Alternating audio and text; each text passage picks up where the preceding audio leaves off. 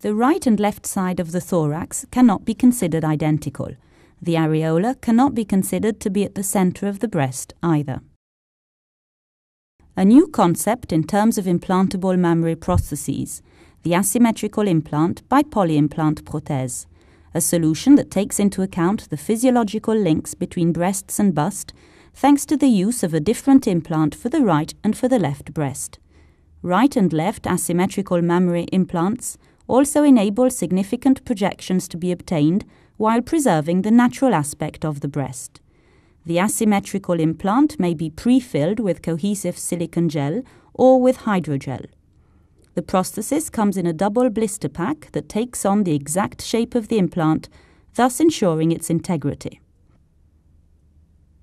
On the top part of both the right and the left implant, you can clearly see the tapered profile that prevents the staircase effect, often caused by round implants implanted in a retroglandular position. By the external quadrant, i.e. close to the sternum, the contour of the implant is also tapered. The projection is moreover slightly off-center, thus taking into account the anatomical position of the areola. It is therefore possible to implant significant volumes while preserving the breast's natural aspect. At the back, the implant is concave, although the concavity is more marked on the horizontal than on the vertical plane. The implant therefore adjusts itself perfectly to the shape of the thorax and will thus not end up rotating.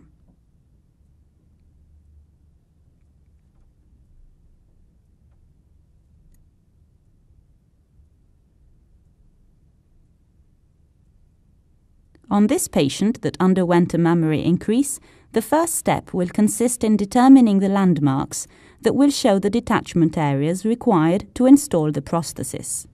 First of all, by the sternum, a width equivalent to that of 2 fingers is determined, that is to say, the width of 1 finger on either side of the median line. The undermammary path that will be followed is drawn.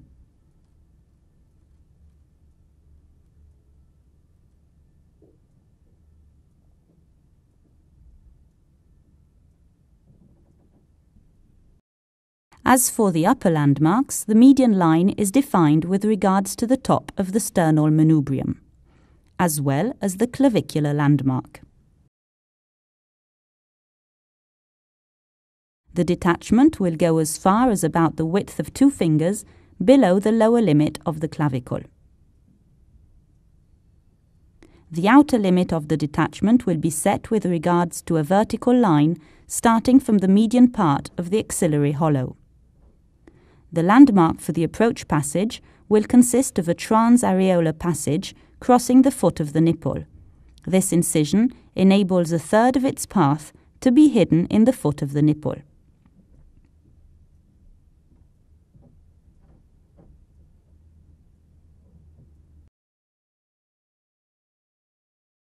The dissection is conducted in an exsanguine manner along a transareolar line over a width of around 4 centimeters, ending on the pectoral plan,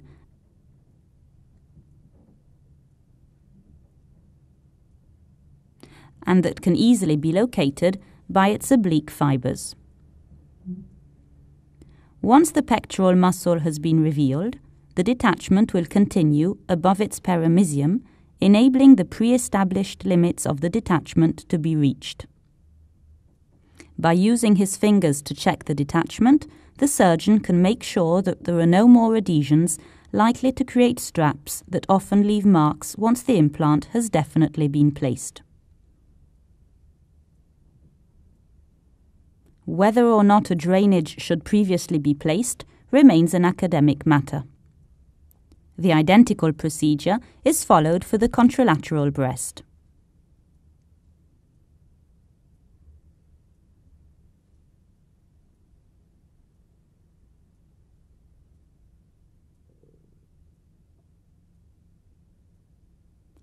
The detachment is conducted so that the implant is placed in a retroglandular position, while constantly checking the pre-established limits of its chamber. The detachment is completed generously by hand to eliminate any straps.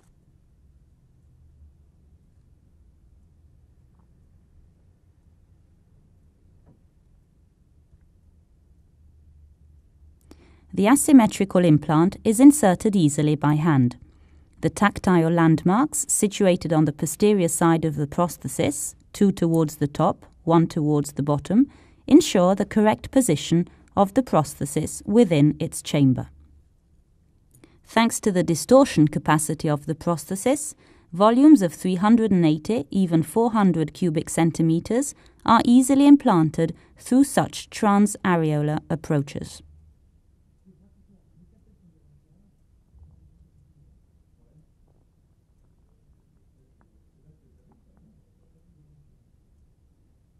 The closure of the posterior plane of the breast with dissolvable separate stitches consists in giving it its natural shape around its application area in front of the pectoral muscle.